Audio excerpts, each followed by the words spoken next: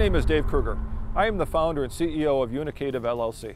As a retired police officer, I've seen the difficulties that are faced when attempting to breach a window to either extricate a suspect or a victim from dangerous situations, such as a felony traffic stop or a car fire. These are just a few of the reasons I have developed the X-Ball extraction device, commonly known as the X-Ball.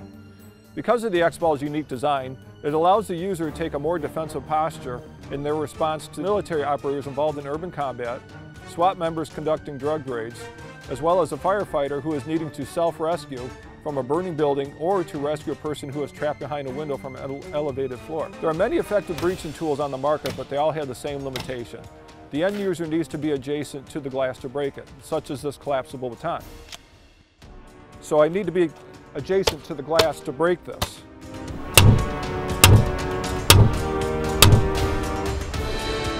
As you can see, it is difficult to break the glass of this vehicle, but by firmly tapping the glass with the X-Ball, the window shatters easily.